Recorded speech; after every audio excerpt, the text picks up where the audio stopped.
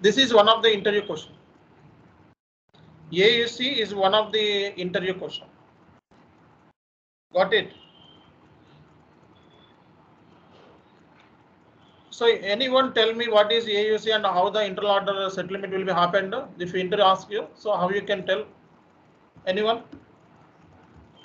At least you say something whether it is correct or wrong. Anyone here to say?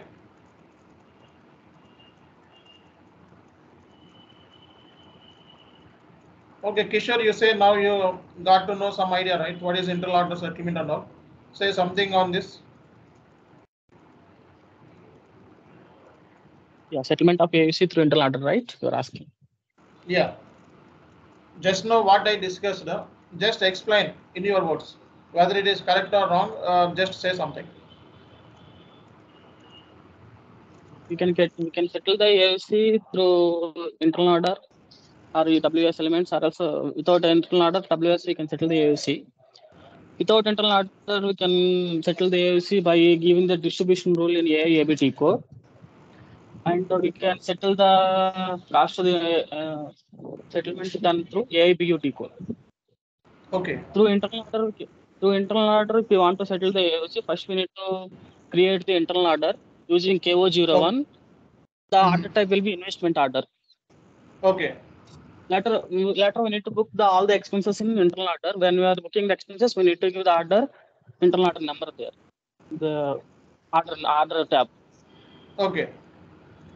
Later, we need to, after completing of the entire asset process of the AUC, we need to settle the same to the final asset. So we need to settle the AUC through KO08. KO88. Okay. Yeah. Like so before, what are the prerequisites while settlement? What we need to do first? Yeah, file in asset class. If you want to settle through internal order, we need to give investment measure tab in the asset class. Okay. Okay. If you don't for want AUC to settle for internal order, for asset only, which one we need to give? For AUC. Okay. Okay. So if you don't want to settle through internal order, we need to give settle the tab, the radio button on line item settlement itself. Okay. Then we can directly settle. So for settlement without internal order, what is the T code generally used? Yeah, you need to give the distribution rule first. What are the receiver? What are the receiver? So AIAB is the T code there. Okay, any settlement rule is required for without internal order or with internal order or with WBS. WBS where we need to create a settlement rule. Not through WBS element, I don't know much. In WBS, see, in WBS there is one settlement rule also there. I shown you right just now. CJ03. See, in CJ20, let me show.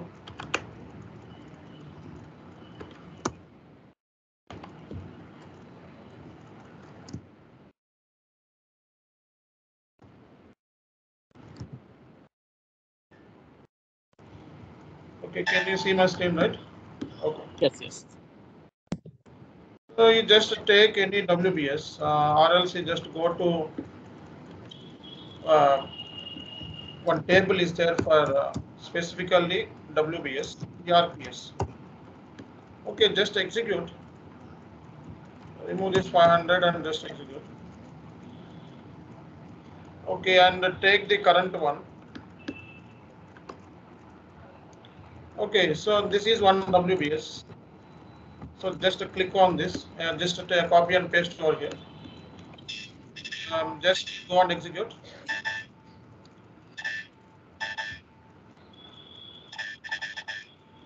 See, these are all WBS elements. Okay, so WBS generally used for the project cost capturing.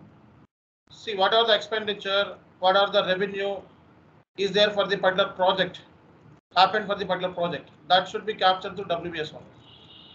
So you want to look at this WBS, select this and click on this. So here you can see this is one kind of WBS, right? So status is the status you want to see. This is released status, and order is also accepted. Okay, and here you can see the settlement rule also there. So you can also give the settlement to sender and receiver settlement percentage also. Okay, and assignments. So you want to capture this WBS, EO, company code, business area, profit center, sort, object class. So object class investment. Okay, plant, location. These are all things are there. Okay. So now what my question is, in WBS alone we can give the settlement rule. Okay. You got it right? What I'm saying? Yeah. Now, what are the prerequisites for settlement of this AUC? The first thing is you need to create asset class first. Then we create a final asset. So these are all asset classes we need to create, like building asset class and the AUC asset class. Then you need to create a final asset. For building asset you need to create, and AUC asset you need to create through AS01. Then create the internal order. See, first you need to create a master data. Who will create the master data in real time? So AUC will be created by FI end users or master data team. We have separately. Any errors will come at the time of AUC creation. So we are solely responsible. Asset master creation solely responsible by your end users. So like asset class will be created by FI concept. Final asset will be created by who will create final asset? End users. Your internal order will be created by end users or business master data team. Okay, so this is master data we need to create first, right? Then create internal order. Okay, then you need to assign the budget. So you need to write the budget first, internal order. Then assigning this budget, KO22. So how the settlement will be happen without internal order? AIBU is the T code. With internal order, KO88 is the T code. Like if you are you want to calculate the project cost and you want to settle in month end, so settlement will happen every month. The T code is CJ88. CJ88. So like with the internal order settlement, the T code is KO88. Okay. Without internal order, the T code is AIBU. So what is the MM flow? Tomorrow interview will ask you. So tell me how the MM flow for AUC settlement. How the MM flow will be happen for the AUC settlement. So first of all, we need to create a purchase order with internal order. And assignment, you need to take asset AUC, asset A. Right, see, do you know account assignment tables in purchase order? I will show you. I think EKKN. Just to go and check EKKN. Okay, account assignment in the purchase order document. Just double click on this. Okay, just take the recent one. Okay, see, this is a business area. What is the account assignments? Profit center is there. Network. Okay, this is WBS. So you want to give internal order or WBS, anything. If you want to capture the project, then you need to give the WBS. Okay, so you take this purchase order. This is created in 2015. You take this purchase order, go to ME21N. Okay.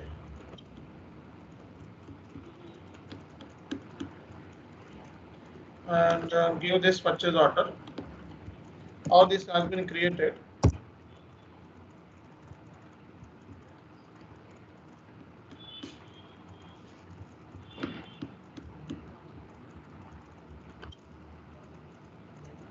See here it is taken P. P means what? It's a project. Okay. And what is this D? See, you want to create a purchase order with WBS, you need to take D is for service oriented. And if you want to create an asset, okay, you need to take asset A. A for asset. Okay. So if you are creating AUC, then take A. Okay. If you are creating WBS for project, you take P. Okay. So here also some of the assignments are there. Let me check. P and A. Where is that?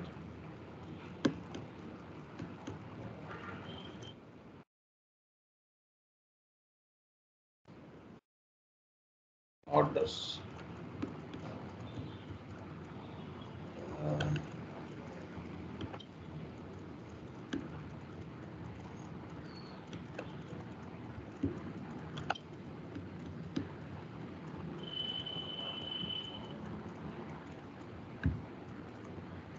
So this is one internal order. Okay. Some cost is booked through internal order, right? So you can also check like this.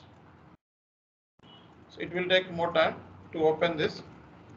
See here in the account assignment. So if you take project, you need to give the WBS. Okay. So then you do MIGO and then you can perform MIRO, then payment, then you can set it.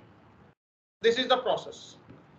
But if you are doing asset under construction, you need to take A. Okay, so A, you need to take A, and you need to take GL and the business area and internal order you need to specify instead of WBS. Okay, so you need to specify cost object. So this is the overall process.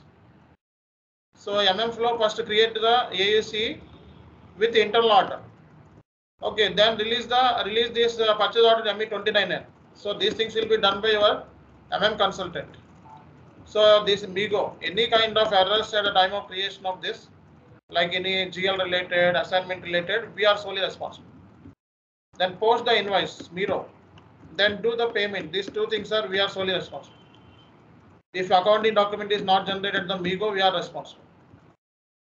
Any amounts related, any GL related, we are solely responsible. So then the entries will come like this. Okay, at the time of KO 888 settlement, this entry.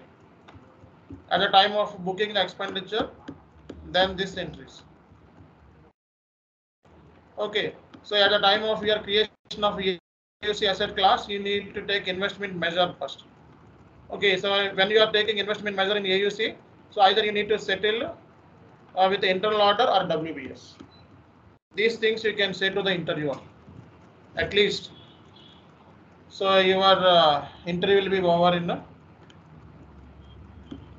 10 or 15 minutes. This is one of the interview question. At least say these steps.